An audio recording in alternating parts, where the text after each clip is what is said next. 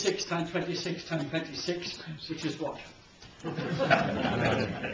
Somebody gave it, a little lad gave me a very good answer a few weeks ago. He said, a lot. Very good answer. 17,576. Okay? Times 60. That's over 1 million combinations. Let's make it a bit more difficult. I've added a plug board, a stacker board. Can you see I've wired D to W and C to T? Can you see? I put a wire between C and T and D and W. So when I press key D on the keyboard, it goes down there to D. But I wired it to W, so it doesn't go in on the D contact, it goes in on the W contact.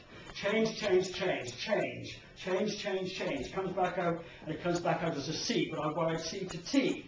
So it doesn't like lamp C, it likes lamp T. So there's 9 changes on the keyboard. Okay? The code book will tell you which 3 wheels to use, which sequence of the 3, what the ring settings are, which 10 pairs of letters to swap over. Not 2 pairs, 10 out of a possible 13. 13 times 2 is 26. How many ways of doing 10 pairs out of 13? About 140 million. For each of the 17,000, for each of the 60, the total number of ways of setting up an Enigma machine is just short of 150 million. The chance of you win the National Lottery last night was an easy peasy 14 million to 1. Okay? So what we're doing here is millions of times more difficult than trying to work out what can win the lottery, but it isn't really true because the lottery is genuinely random. This is not. So, how on earth are we going to break a thing of 150 million? It's going to be difficult.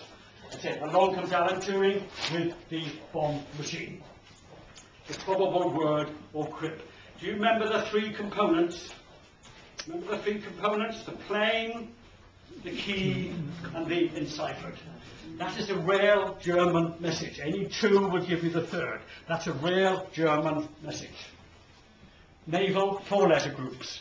Navy is always different. They use 4-letter groups because I have no idea where one word begins and another one ends. Not like the easy one. I did that. Because of course it's a polyalphabetic cipher.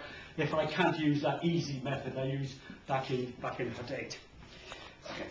Now to break into the sequence purely so as to explain things, that is what the German operator on board the ship actually typed in. Okay? And that's what came out. So that's what we have intercepted. That's the gobbledygook, that's the counterdosh. That's what he actually typed in, 4-letter groups, and you begin to see. Now in Hut 8, to go into the sequence, I'm just going to say, right, they've got the key, and that's what comes out from Hut 8.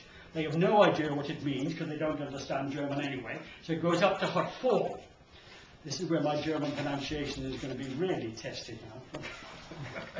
And it goes up to Hut 4, where there are the linguists and the naval intelligence people. KR, it's a code. Remember, you can encipher a code. You can encipher a cipher. You can encipher the cipher of a cipher of a cipher. Right? A German U-boat captain had 3 levels of encipherment. He had 3 levels, officers 2 and the operator 1. Means very important, most immediate. Who's it from and who is it to? From Flottenschiff, let's say an admiral. To Oberkommando Marine, in other words, German Admiralty, probably in Berlin. Excuse my pronunciation. Torpedotreffer Achterhaus. Schiff Manöver unverhältnismäßig. Wir kämpfen bis zum letzten Granate, es lebe der Führer. Okay, wasn't too bad.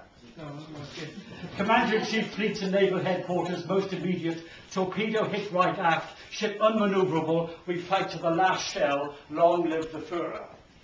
Last message from famous Bismarck. Last message from Bismarck. Incidentally, the German Navy know the track of Bismarck, not from Bismarck, which was on radio silence, but from the Royal Navy. They've broken all the Royal Navy codes, and therefore they are not shadowing Bismarck, so they know where Bismarck is from the Royal Navy, not from Bismarck. Okay. Long live the Führer. Es lebe der Führer. He always signs off the last line of his messages with long live the Führer. Somebody else Heil Hitler. Somebody else Nieder mit den Engländer, down with the English. I'm looking over my sand dunes in the North African desert. And every day I have to report back what I see in the same format every day, at the same time every day, and every day I send back exactly the same message, nichts zu melden, nothing to report. Why send it? What's the point? If he'd sent it in plain German, can you see what he's done? If he'd sent it in plain German, it would have been okay. All he would have told us is there's nothing to report. But he's enciphered it, and we know in advance what the plain text is going to be. And he's enciphered it. Therefore, we have the plain and the enciphered. We can therefore work out the third, which is the key. Right. All we need is some machine which will go through all 150 million to find out which settings will give of Enigma will give you that encipherment. And this is what the machine is. Okay? And in 12 to 14 minutes, it works out for each wheel order what the settings are. It only has to go through 17,576. He's cancelled out the 140 million. It's brilliant. It's a bit like the program Who Wants to Be a Millionaire. You know, one of the options is to take away 2 wrong answers, and you're left with a right answer and 1 wrong answer. What Alan Turing has done is to take away 149,999,990 whatever, okay, and you're left with, say, a dozen possible right answers. In other words, elimination is easier than identification. We're not going to find out what the right answer is, we're just going to eliminate all the answers that it cannot be. And you're left with just, hopefully, that's the art of doing what's called the menu, which is a diagrammatic representation of that encipherment, and that's really more of an art than a science, of trying to get as few, shall we say, stops as you can. What you then do is to try and then feed it into an Enigma machine, because we've got Enigma machines, not German ones, they're British ones. They're called Type X's. You see them again in Bletchley and in the tent.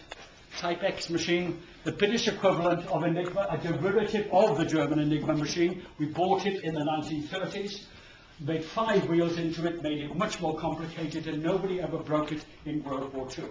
And the answer comes out on ticker tape, not on lights. So you set with these patch tables here, and if you set it up to behave exactly the same as your German Enigma machine, type in the gobbledygook, the powder and hopefully then on ticker tape comes plain German. If it isn't, I'm deliberately exaggerating a bit, really press the button and go on to the next stop.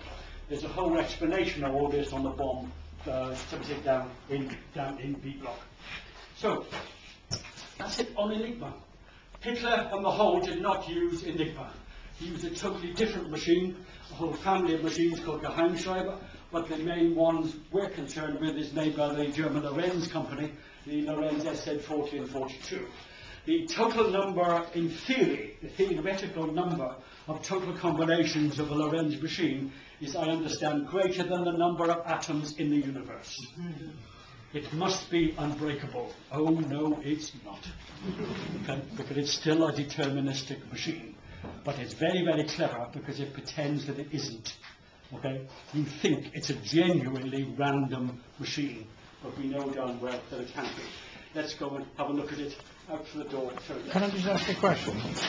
Sorry, the question. On this thing here, when they set it up, did they just try and transcribe short messages then? The new No, the messages on the whole are usually standard 250 characters long. All right. So first of all, you've got to find out where in the message is nichts zu melden. Yeah, right. And one way of doing that is because no letter ever enciphers itself. Right. If you find the positions where no letter is set inside, you know that must be one of the possibilities. Right, so they just did that. And that's what that little thing here is trying to